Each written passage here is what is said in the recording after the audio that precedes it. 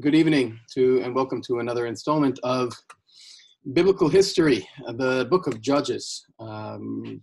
We are learning about the prophets and about the judges and about the difficulties that the Jewish people had in maintaining their connection to God. And they kept following the idolatry, and as a result of that, God would leave them.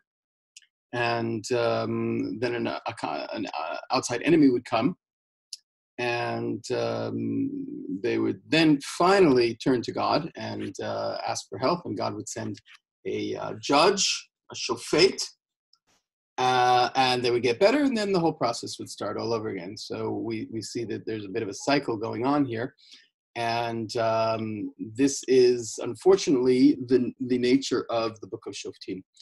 It means that you're stuck in a cycle and you're not able to get out of it.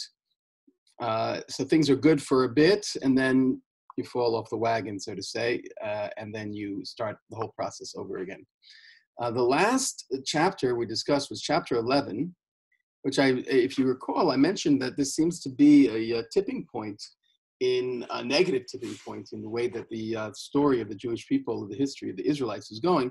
What starts out as promising that each tribe is in their own land, in their own section, and they are, in theory, all connected by a central temple. The temple was not in Jerusalem yet, but the temple was in Shiloh, and they had prophets, and they had priests. So everything that the Torah commanded or envisioned was supposed to take place. What ended up happening, unfortunately, was that each tribe kind of went into their own little bubble. So the unity of the Jewish people, once they got to the land of Israel and they dispersed, the unity was called into question. This is an important idea when we think about the next book that we're going to explore, which is the book of Samuel. That book really is based on this notion that there was a feeling that that there's disharmony and worse. And actually, in this chapter we're going to discuss is going to teach us about what happens when Israelites turn on each other, and it's leading us towards a downward spiral of just a terrible period in Jewish history, where Jews are fighting against Jews, Jews are killing Jews. There's animosity between tribes. Jews are not letting other tribes come close to them. And it's a recipe for a true disaster. If we remember the last story was about a man named Gideon, and he was successful. I'm sorry, the last story was a man named Yiftach. And he was successful, but, and we get to this idea, successful, but. He was successful, but he sacrificed his own daughter, if we remember the end of the story. And he was the son of a prostitute, which seems to mean he was an outsider. And the people didn't like him originally. And they only used him to help him because he was a Gibor Chayil. He was a heroic, valiant personality, but obviously misguided, because he ended up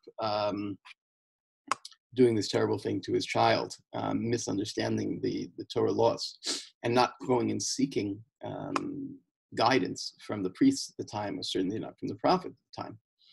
Now, the story was that he was in a tribe called, a land called Menashe, and he was fighting against the people from Ammon. And that seems to be what takes place in this story, except at the end of the story, he's victorious, he succeeds. And in chapter 39, in verse 39, in verse,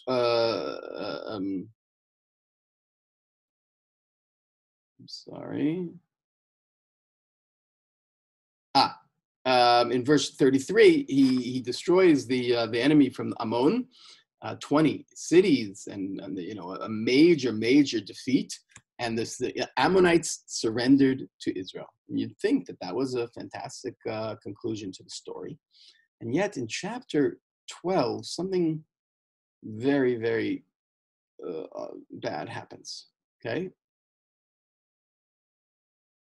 I'm sorry.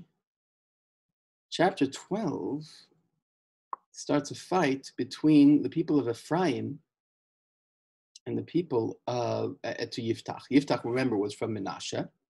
And it says the men of Ephraim came across the Jordan to a place called Tzafon. And they said to Yiftach, why did you march to fight the Ammonites without calling us to go with you? We will burn your house down over you.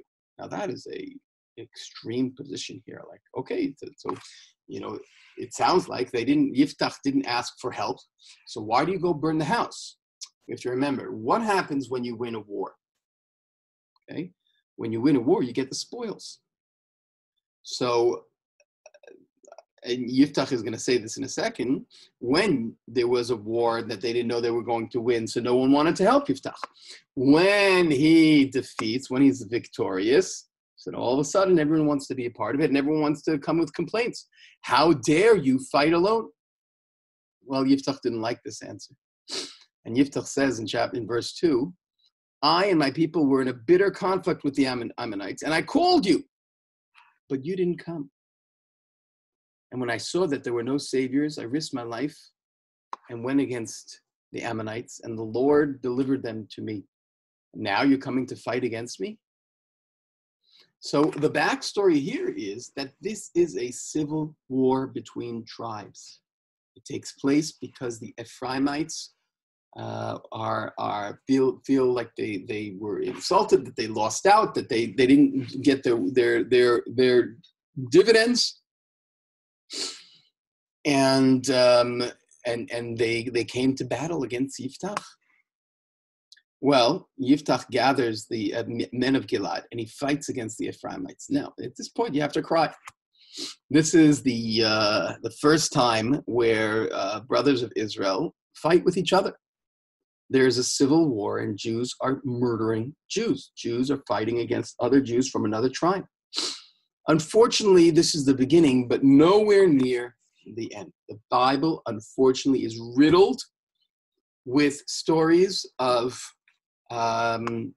internal tribal wars and tens and tens of thousands die, maybe hundreds of thousands die at the hands of Jews. Now, there's no reason to point fingers here, right? I mean, this is just, Yiftach is defending himself, but there's some kind of animosity and some dissonance, and therefore, the Bible tells this story as if it's telling us a story of Yiftach fighting against the external enemy, but this time it's an internal enemy. So the Giladites, right, fought against the Ephraimites, and they fought against them, and they defeated them and pushed them out of their land. But there were some refugees from Ephraim who were living amongst Menashe, and they were like this fifth column, and they were trying to weed out the people from Ephraim from the Menashes, and people would say, "Hey, are you an Ephraimite?"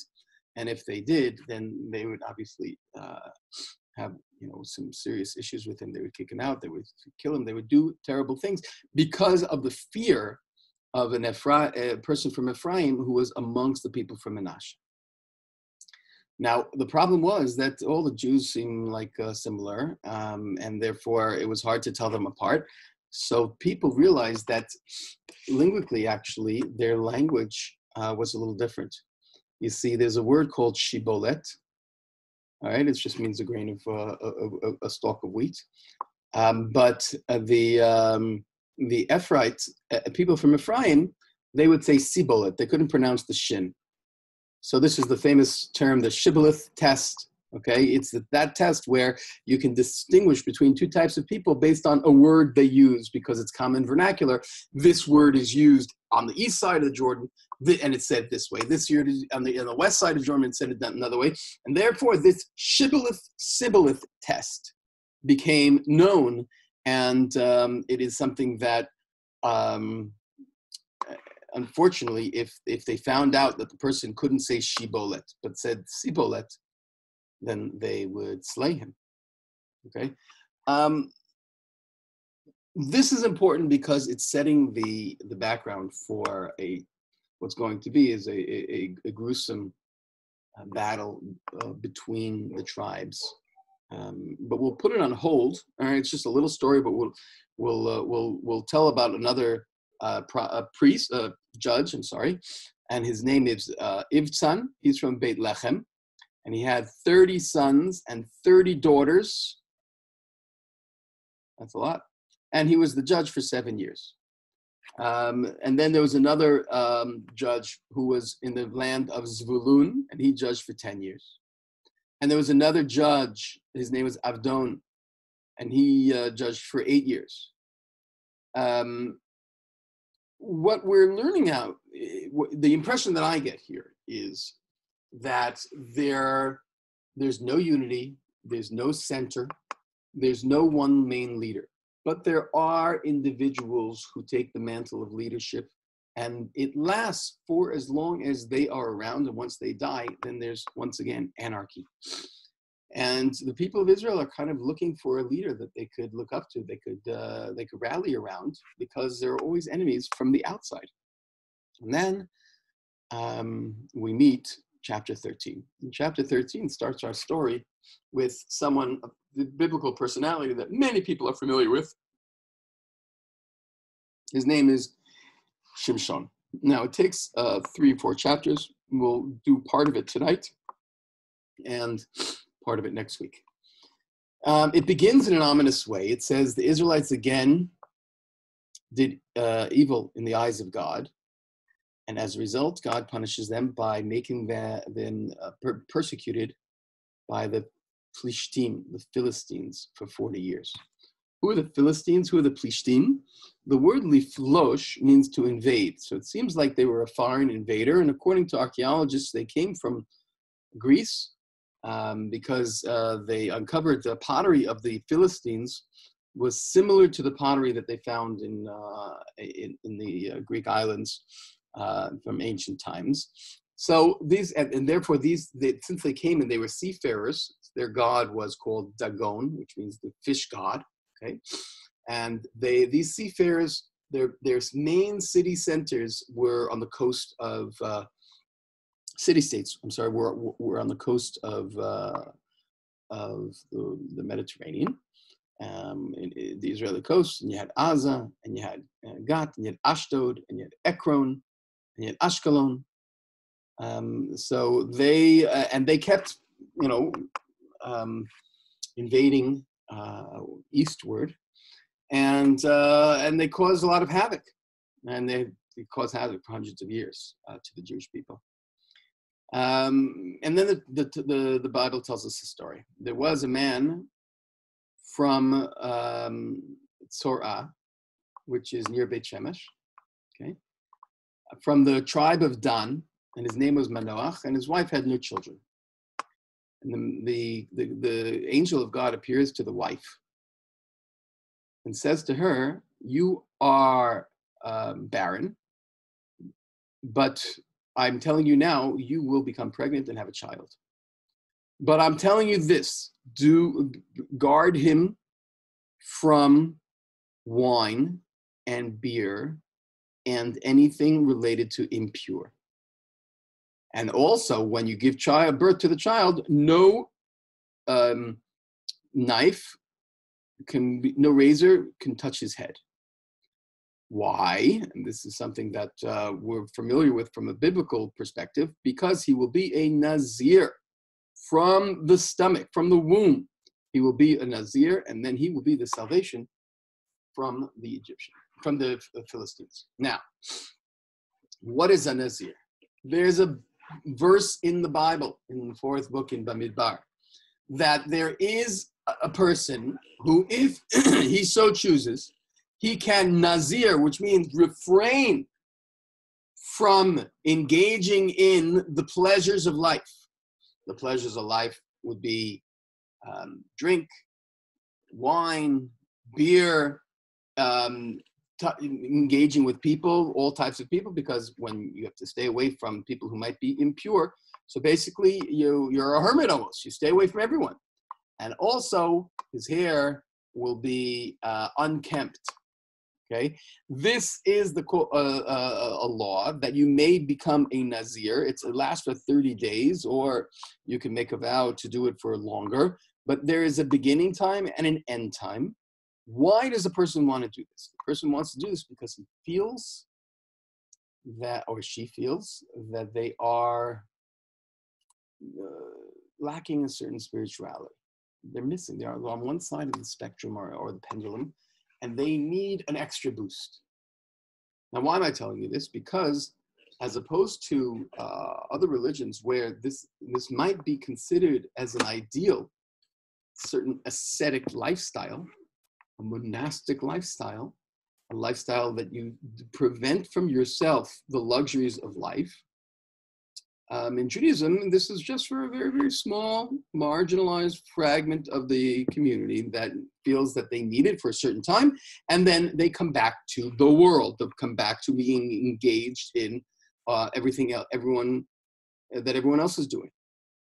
However, there are certain unique individuals that, for some reason, are considered Nazirites, Nazirim, from birth, which means for their whole life they act like this. So therefore, there are certain individuals that are really set aside from everyone, and they're a Nazir. Samuel, by the way, is a Nazir. Okay, doesn't mean you don't get married. By the way, you do get married, you do have children, but from the other pleasures of life, you do not engage. So the angel of God tells the wife that you're going to have a child, but you have to make sure he's a Nazir. Now, I wonder if, based on what I said, is that the Nazir is created because there seems to be something lacking.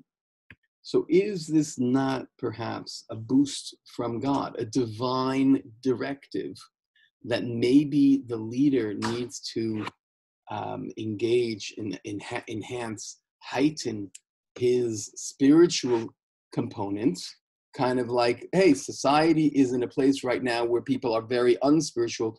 You need to go to the other direction. And maybe that will kind of balance out the system. Well, we'll see what happens. Okay, verse 6, the woman tells her husband, a man of God came to me, and he looked like an angel. I didn't ask him who he was, and he didn't tell me his name. And he said, you're going to have a child, and don't give him wine, and don't give him impure. He will be a Nazir. So in verse 8, Manoach, the husband, who really doesn't have a great reputation from this story here, okay, what does he do? Instead of trusting his wife, he calls out to God, and he says, please, God, it's a man of God who you sent should come again and tell us what to do with this child. Well, God listens to the voice of Manoach, and the angel of God comes, and she's sitting in the field, and once again, her husband's not with her. And she runs to the husband and says, oh, he's here, come. And Manoach goes and says to the man, are you the man who spoke to my wife? And he says, I am. And Manoach says, tell us what to do with this child. So the angel says, everything I told your wife, you should do. Keep him away from vines, keep him away from wine, keep him away from beer, keep him away from impurity. Everything I told her, you should do. I think there's a certain subtext here that's that Manoach didn't realize the worthiness of his wife, and he didn't understand the message of his wife, and maybe his wife didn't understand her own worthiness, because after all, not everyone has an angel of God appear before you, and not everyone is deemed to be the mother of the Savior of Israel. And yet, she turns to her husband, and she says, what do we do? So Manoach says to the angel of God, hey, let's make you some food. Now, this was a common practice for prophets, and certainly a practice for priests. People need to eat, but not for a man of God. So clearly, they didn't understand this man of God. In verse 16, he says, if you make me food, I'm not going to eat it.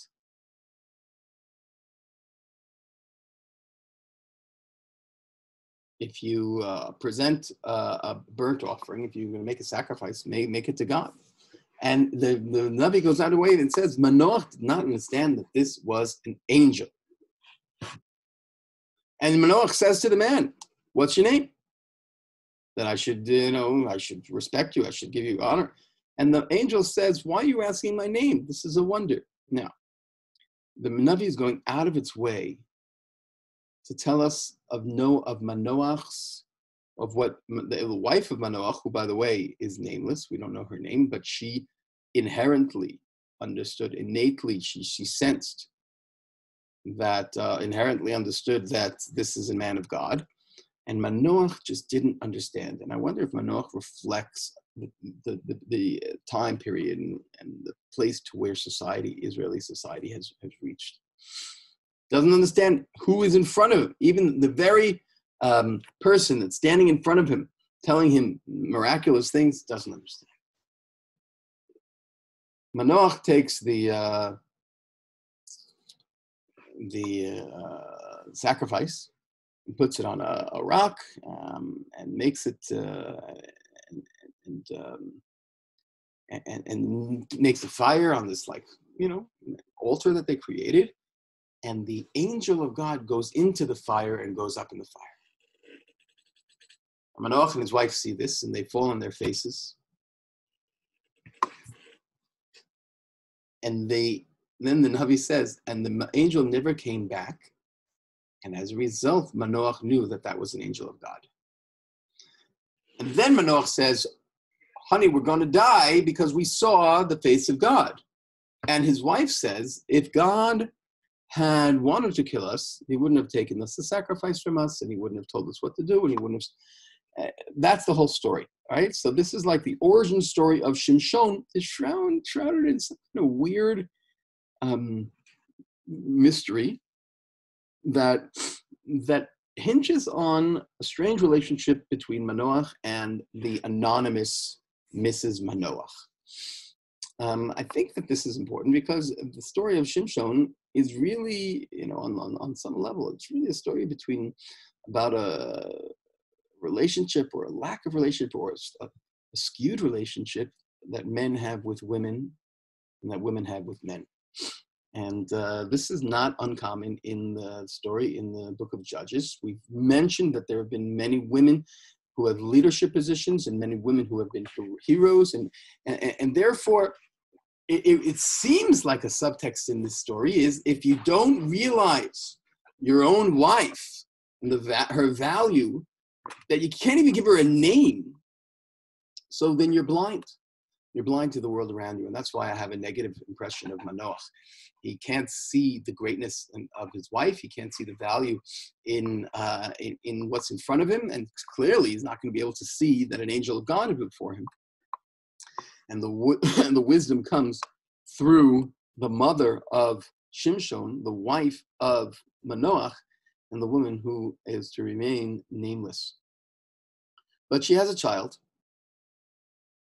And she calls him Shimshon. It sounds like from the sun. The child grows up to a young man, and God blesses him.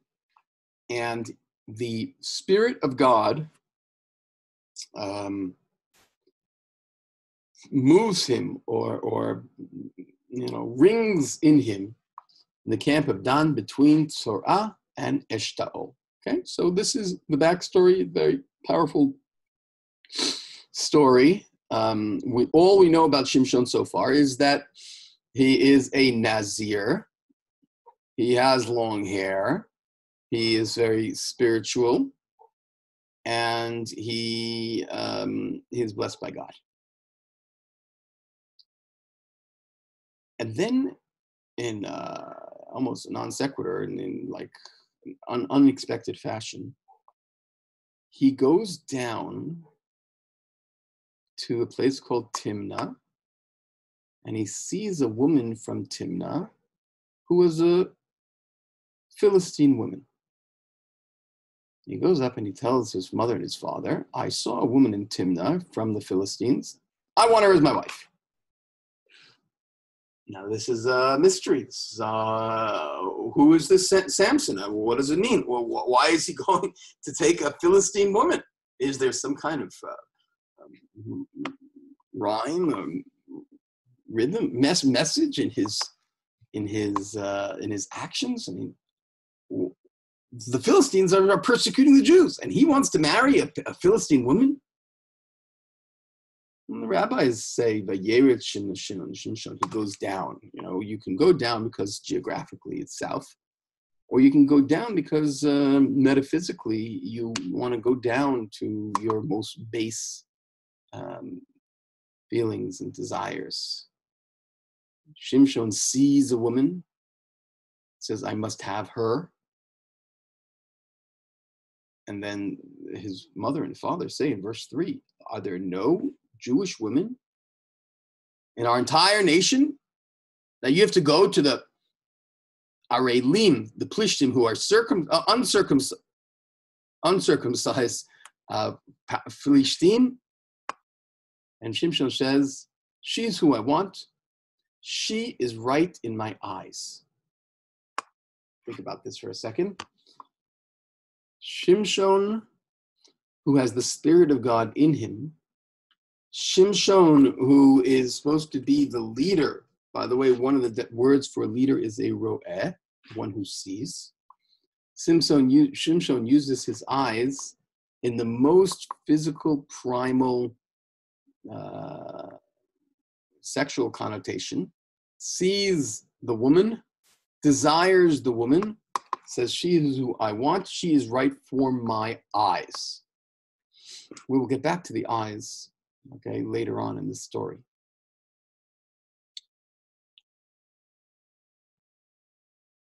Now, verse 4 is complicated. His father and mother did not realize that this was the Lord's doing. He was seeking a pretext against the Philistines, for the Philistines were ruling over Israel at the time. So,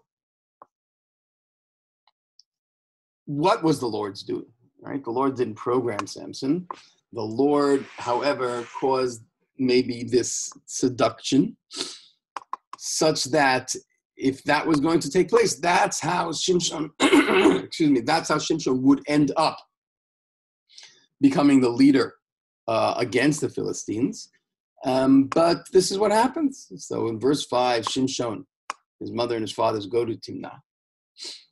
And on the way, and here is just a bizarre story, on the way, they encounter a lion that's running up to them, wanting to kill them. Now the Spirit of God grips Shimshon and he tears the lion apart with his bare hands.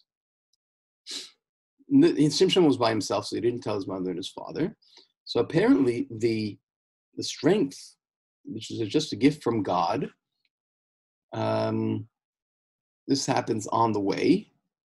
He doesn't internalize that maybe I should stay with an Israelite woman, but rather in verse 7, he goes and he speaks to this woman, and she is right before his eyes. And afterwards, they see that the lion is torn apart, and there's like honey bees coming out of it. Okay. A swarm of bees with honey. So he scooped it into his palms and ate it. And he gave it to his parents, and they ate it and didn't tell him what happened. All right. So it's a weird kind of story that he sees these. He kills a lion, but that lion becomes something with the bees, and he uses it, and he's able to eat it. Right. All this is like a foreshadowing of something that's going to happen later in the text.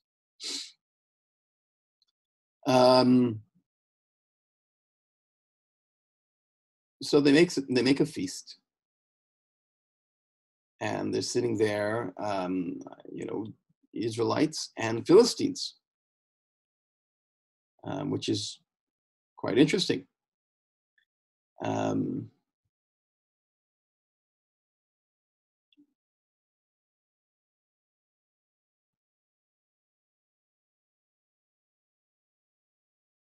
It says that there are 30 of his friends and companions. Maybe later they have the Philistines there. Anyway, he tells a story, and he says, I have a riddle for you, okay? If you can figure it out, I'll give you this great reward. And if you can't, so then you have to give me the reward. So they said, okay, sounds like a great idea. So he says, from food came, from that which was eating became something to eat, and something that was strong and powerful became sweet.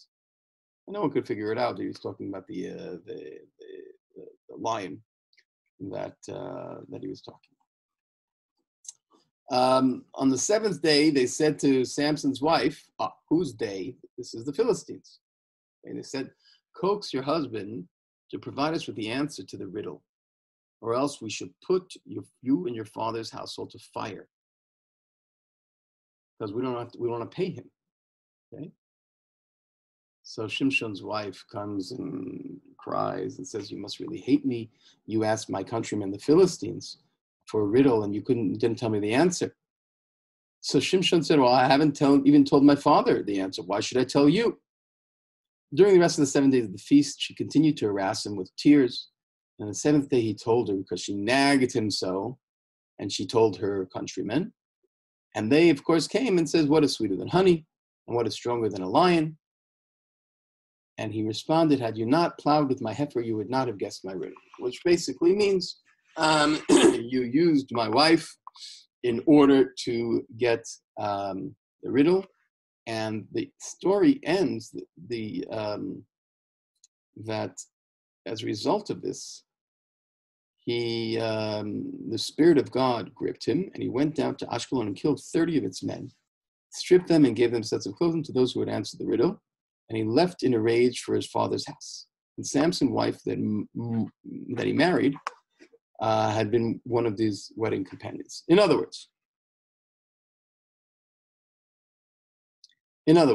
this is a strange story of Samson, where he has a lot of intense power, and that's called the grip of God's, the Spirit of God, and he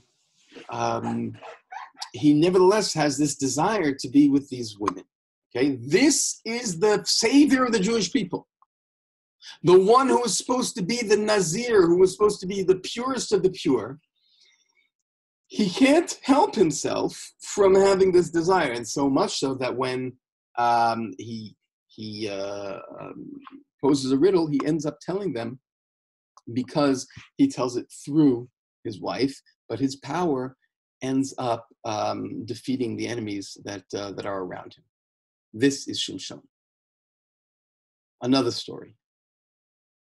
In the harvest time, Shimshon came to visit his wife, and he brings her a kid, an animal, like a little goat. He said, let me go to the chamber with my wife, and the father didn't let. And the father said, listen, you said you hated her. So, so I gave her to someone else. But you know what? Take her sister. She's even better than her. So Shimshon says, now the Philistines can have no claim against me for the harm I shall do to them. In other words, you take my wife, and then you say, just take my sister instead. I mean, that's not how you treat people. Shimshon got very angry, and he takes 300 foxes, he puts torches on the tails of the foxes, and places a torch in the pair of tails. He lights the torches and turns them loose among the grain of the Philistines and set fire to all of it, all the vineyards and everything. And the Philistines said, who did this? They were told it was Samson, the son-in-law of the Timnite, who took Samson's wife and gave her to his wedding companion. Therefore, the Philistines came up and put her and her father to the fire. Wow. So Samson said to them, if that is how you act, I will not rest until I've taken revenge on you. So in other words, since Shimshon is the cause of his first wife's demise and her father, because the Philistines used her, and then when he kind of took revenge, they took revenge on her, and then he takes revenge back. I'm kind of getting a sense how, what kind of personality this is. It's all physical. It's all kind of revenge, and it's all battles. And this is the type of way that he's defeating, these attacks on the Philistines. So then there's a battle that's going to take place. He goes and he kills a whole bunch of Philistines as a result of this, and the Philistines go and camp by Judah, and there's going to be a big war. So the people of Judah didn't know what's going on. They said to the Philistines, "Why are you here?" They said, "We want to arrest. We want to arrest Shimshon. We want him in chains for what he did to us." So 3,000 from Judah go to Sela Etam and say to Shimshon, "What are you doing? The Philistines are going to destroy us. What have you done to us?" And he says to them, "Kasher asuli ken asiti lahem." Yeah. Eye for an eye. They did it to me, so I am going to do it back to them. So the story continues. Unfortunately, we might not make it to the end of our recording. I'm leaving you in a bit of a cliffhanger here.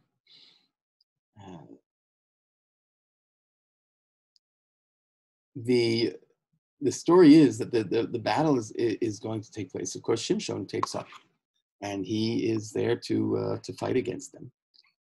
And he said, the Philistine says, "We will only take you prisoner and hand you over to them." I'm sorry, the people of Judah says, "We're going to take you prisoner. We're going to hand you over to them.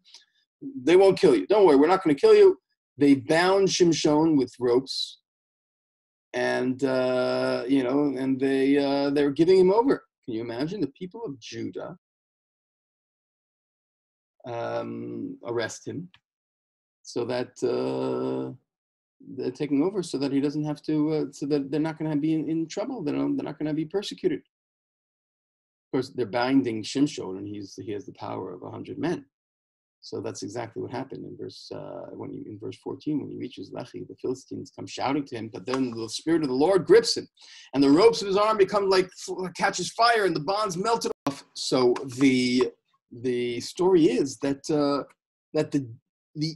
Israelites, the tribe of Judah, which is like this very important tribe, they arrest Shimshon.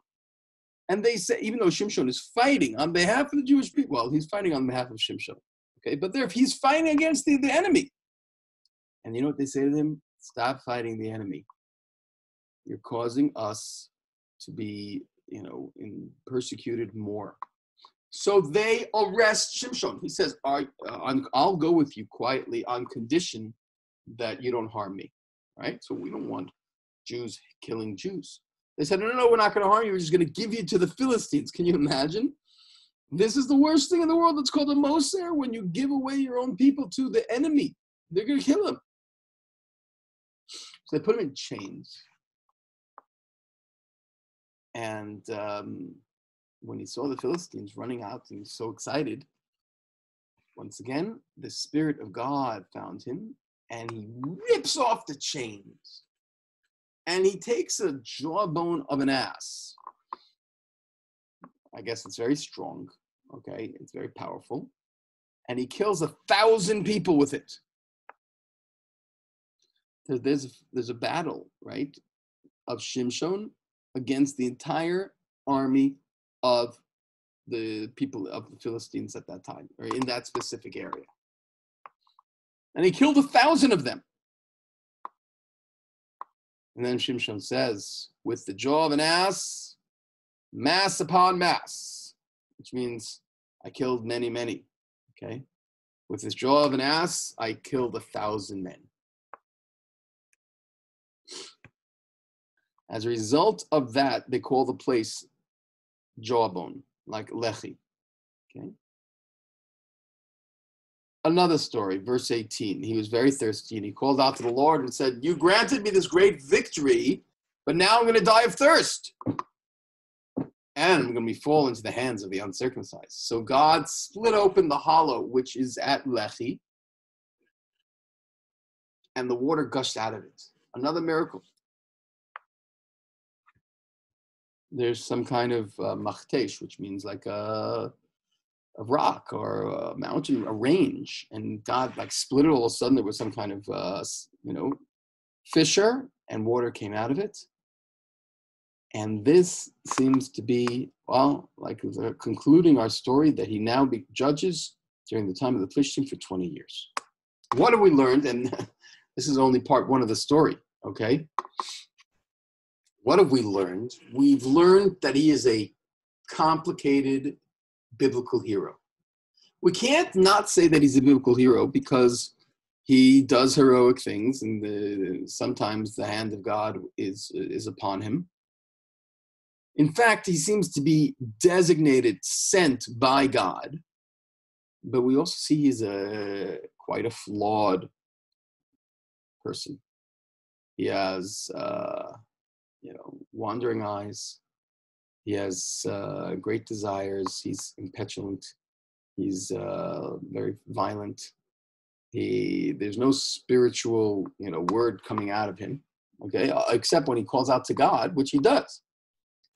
But I would say that he's like a broken judge. He's a broken biblical hero. Not broken in physically, because he's the opposite. He's like this massive, phenomenon, but he's missing something. And I can't help but think that this is a reflection of the people at the time. The judge, the leader is basically as good as the people who appoint them the leader. Right? In politics, that's also sometimes part of the job where you see a leader who's this horrible person, and you can't just point at the leader. People vote for a leader, so you have to understand, that this is a reflection of society. Chapter 16. He goes to Aza, which is Gaza, goes to see a Philistine prostitute, sleeps with her. Now the Gazans learn that Samson, the great Samson, is shacking up with the prostitute. So they gathered and lay in ambush for him the whole night. And they say, when daylight comes, we're going to kill him. But Samson got up in the middle of the night. And he grabbed the gates of the city, and he pulled them with the whole bar. And he placed it on his shoulders and carried them off to Hebron. In other words, he miraculously got out of another event that he was going to be killed. Why was he going to be killed? Because he needed to see a prostitute. Third story, and this is the most famous one. He falls in love with another Philistine woman in Nachal Sorek. Her name is Delilah, or in Delilah. Okay, Delilah. He falls in love with Delilah. Now, the heads of the Philistines, right? He's the thorn in their side.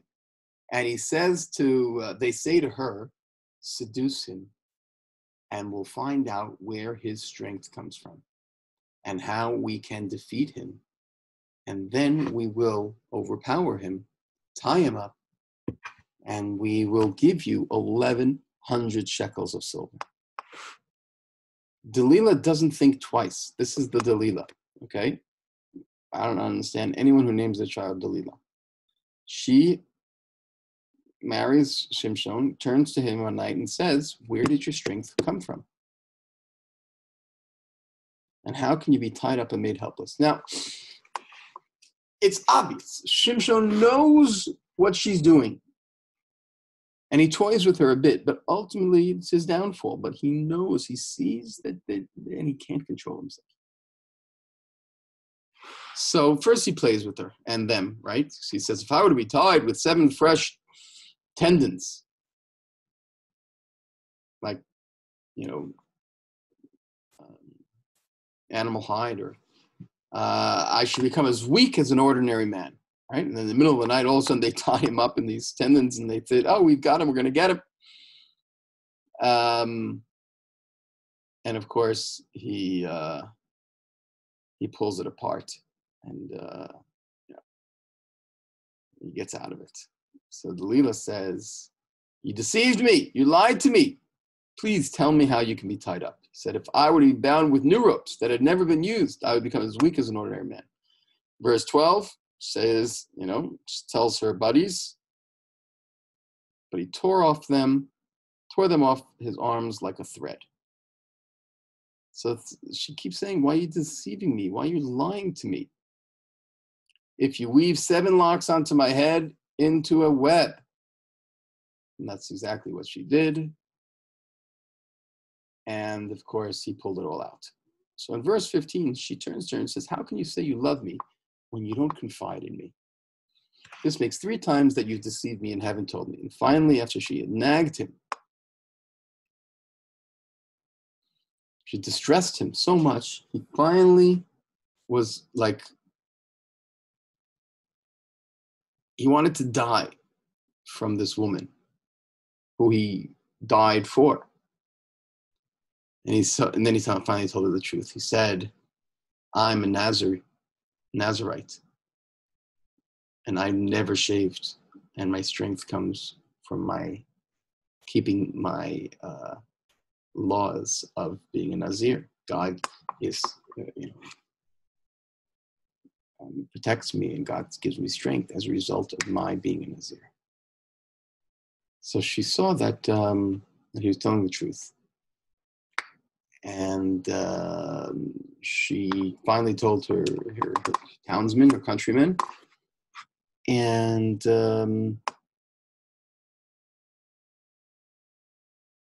she lulled him to sleep on her lap.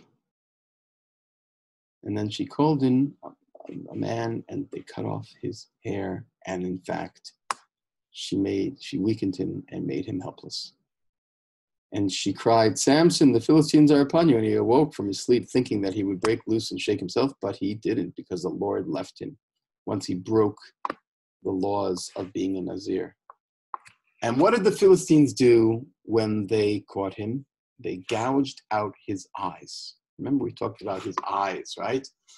Everything he felt and everything he did was through his eyes, and that was to him the way that he saw the world, regardless of the spiritual, the metaphysical. And they gouge out his eyes. And they bring him to Gaza and shackle him in bronze chains, and he becomes a slave in the prison. But then the hair starts to grow back. Okay. Now, in verse 23, the lords of the Philistines offer a great sacrifice to their god Dagon, and they chanted, "God, you delivered us our enemy Samson." And Samson was tied to the gate, and everyone was making fun of him. And they brought him from the prison, and he had to dance before them, like total humiliation. And they put him between the pillars. Now, in ancient times, these pillars were the entire building was resting on pillars, okay?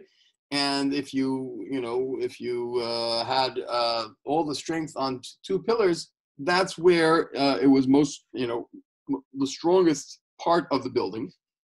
So they tied him there, and he's standing there. His hands are tied, and they're making fun, and they're laughing at him.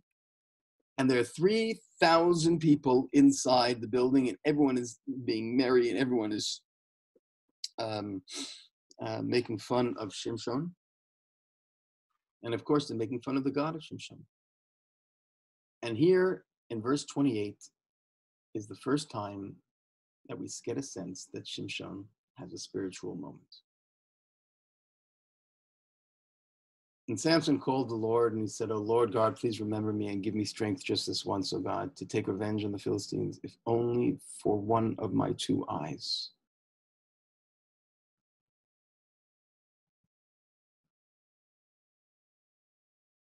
But wait, there's more. He embraces the 2 middle pillars that the temple is resting upon, one with his right arm and one with his left arm. And Samson says, "Let me die with the Philistines," which is Tamut Nafshi Im Plishtim, which means I'm ready to give my life as long as I can take the Philistines with me. And he pulled with all his might. The temple came crashing down on the Lord and all the people in it. And those who were there slain by him as he died outnumbered those who were slain by him when he lived. And his brothers and his father came down and carried him up and buried him in the tomb of his father in Manoach between Sarah and Eshtaol, and he led Israel for 20 years. That's our story of Shimshon. Is it a happy story? No. Is it a spiritual story? No. Is it a story of a shofet? Yes. Not in terms of judging the people, but in terms of saving the people. But the way in which he saved them is reflective of a nation that is sorely missing their spiritual component. They're not guided by the godliness. They're worrying about themselves. They're willing to give up Jews to the enemy. And the one who is the savior has all of these flaws. And the salvation comes through death and destruction. I can't help but seeing this as a metaphor, right? God chooses Shimshon because he knows that this flawed hero represents a flawed nation that somehow still survives during this period of the judges, somehow goes forward despite all of their faults, but nothing is pretty, nothing is clean, nothing is neat, everything is torturous and chaotic. And in one last moment of death, he manages to find a moment of spirituality. So when is Samson the holiest? Is when he's about to die. And even then, he still does it to gain revenge for himself, as opposed to revenge for against God's people.